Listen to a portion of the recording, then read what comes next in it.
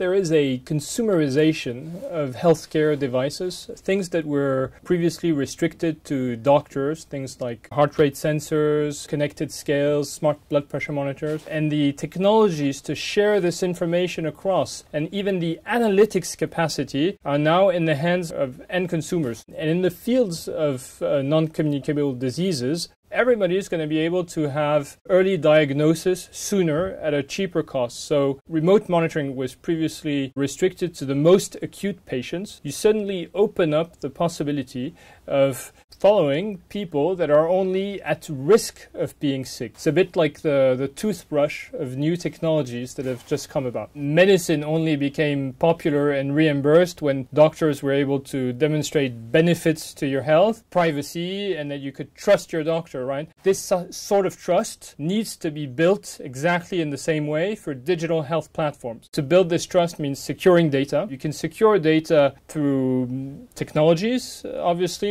things like encryption, things like vulnerability assessments, and you can secure it through regulations. In wellness services, I mean, as an end user, you could decide to enroll in a fitness app, maybe a weight loss app, and these are among the most popular ones.